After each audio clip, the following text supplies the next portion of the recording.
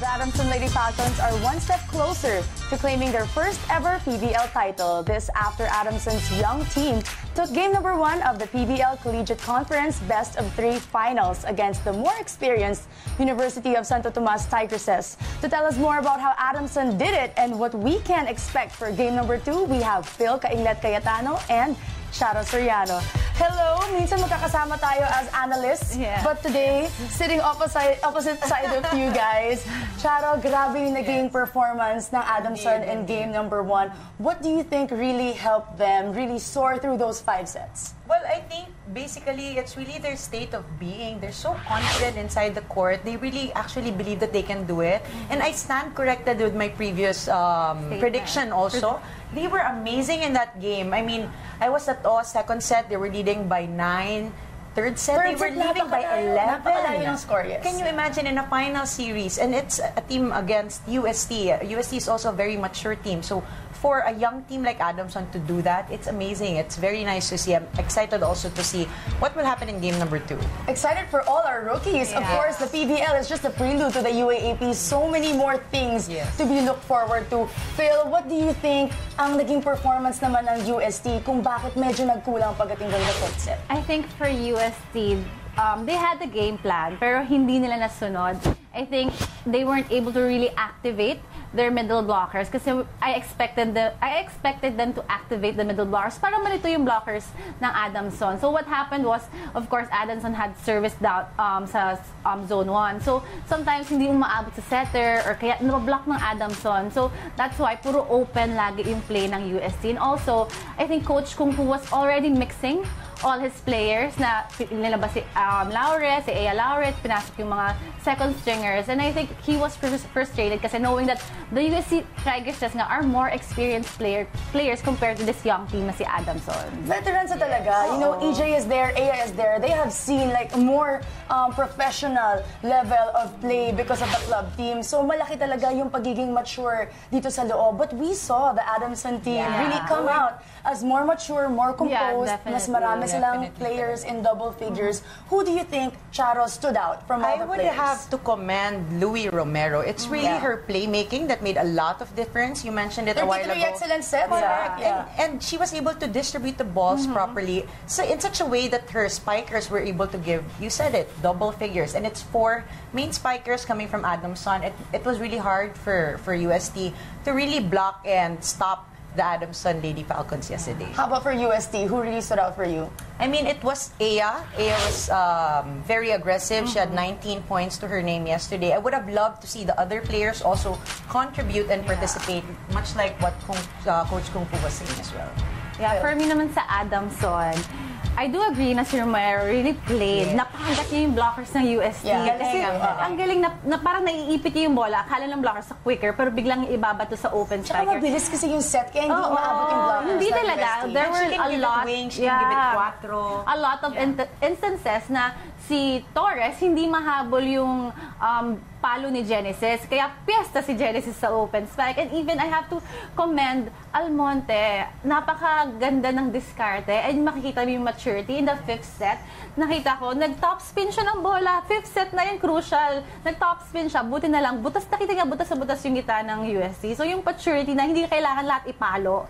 May diskarte na i-drop ball, i-top spin. Yung gano'n. May presence of mind sila. Tsaka ang hirap sabihin kasi after a 5th set game, who is the better team? You know, breaks of the game in 5-setters. So masasabi natin, mas may diskarte. And nagulat talaga lahat. Everybody was stunned that it was the rookie team.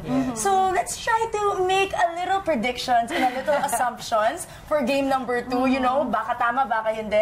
Charo, what is your prediction for game number 2? I think if I was part of the UST team, I would have to be more aggressive. I mean, this is going to be the last chance that the team would get in order to extend the series to game 3. So for sure, they're going to go back to the drawing board. Coach Kung Fu will really have to talk to his team individually and also collectively as well. But if I was also a Lady Falcon, I would really have to grab this opportunity. This is a first ever. Yes, I mean, I'm sure they're all very passionate and they're all fired and ignited. So if they can stick to their game plan, no pressure, just play their game, play it like how they did it in game number 1, then I believe that it's gonna be time for the Lady Falcons to really soar high. Ako, hirap mag-predict eh. Kasi Baka mabash, pero hindi naman. Pero parang kasi, for Adamson, it's their chance na eh. And they were disciplined. They followed the game plan. And it worked for them. For UST, I'm sure they're gonna adjust. And of course, they have everything. On paper, mas malakas sila, mas mature sila. For me, I think UST is gonna bounce back. Ako. And Adamson needs to stop them talaga. Tsaka marami tayong pipigilan. Actually, on both sides of the court. But what really played a big role was the coaching staff. You know, Coach Lerma was really on point all throughout her timeouts, as you were mentioning a while ago, She was really instructing her players. And it seems as though they really know each other very well. Of course, historically also, they've been together for quite a while. And that's very important. On the side naman of Coach Kung Fu, we felt his frustration. They had a game plan, you were right. But then again, how come it's not being executed? So that's something that they need to work on in the coming game. I did feel Coach Kung Fu's frustration. Gumagano'n siya sa bench na timeout or pinoko siya. Makita mo yung frustration kasi nga alam niya yung players niya, kilala niya na kayang-kaya. Pero for Coach Lerma naman and Adamson, makita ko pag kunyari nagka-air yung player niya, lalapitan niya, parang very nurturing din. And I think she knows how to communicate with her players. A lot of the players are really starting to step up. Who is the player from each team that we should watch out for in game number 2? Well, I think game number 2, it's still going to be Louis Romero. She will really have to step up and really make sure that she gets to distribute the balls even better this time around. Because for sure, UST will fight back. They're the type of team that will not just go down easily, diba? They won't back out from a fight.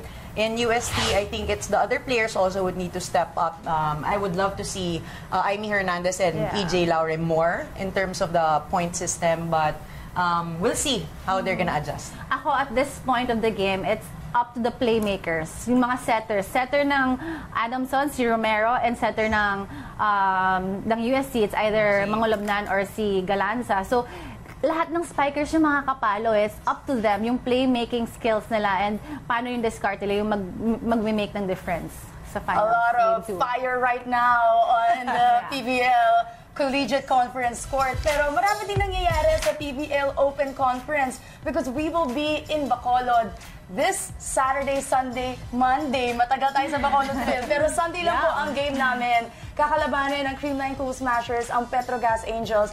And of course, the Army Lady Troopers will take on Bangkok Perlas. The three of us will be there in Bacolod. Charo, are you also going? I don't think I'll be going this weekend. But good luck, guys. I'll be there in spirit. Matinding labanan yan sa Bacolod this Sunday. This has been The Score. I'm Michelle Gumago. You can also watch The Score episodes at iWant for free. We leave you with a look at the UAAP Beach Volleyball Finals. We'll see you again tomorrow.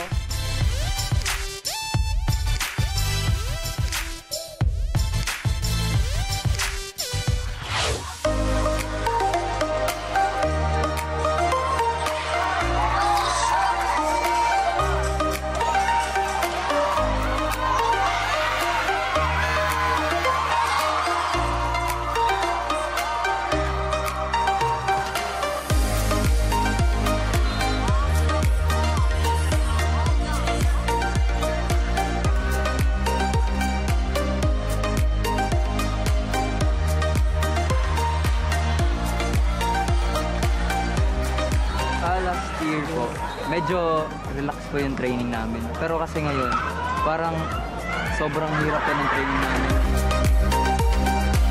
Mindset po kami na underdog kami ngayon na hindi kami defending champion para mawala po yung pressure. Sophomore pa lang po kami tatlo. And then yung mga kalaban po namin, may mga seniors na po sila. May mga veterano na po silang kasama sa loob ng court.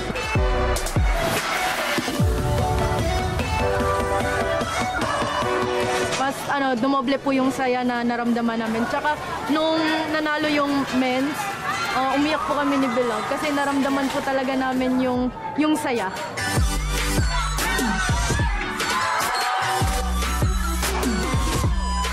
Yun nga, nakita naman natin sa game na hindi ganun kadali. Nahirapan din po kami. Napakahirap na manalo dito. Napakagaling ng mga teams na naglalaro dito sa UAAP. No regrets po. Like, sabi po ni Ate Kim, binus naman po namin yung lahat ng makakaya namin and lahat ng natutunan namin sa training. couldn't have done this year without Jazz, and sobrang nakaka-proud talaga. And I can't wait what she has to show for the future of beach volleyball in LaSalle kasi I can see that the future is bright. Inspiration po namin to para next year. Inspiration po para hindi po kami magpabaya, hindi po namin bibitawan yung ano po yung nasimulan po namin tatlo.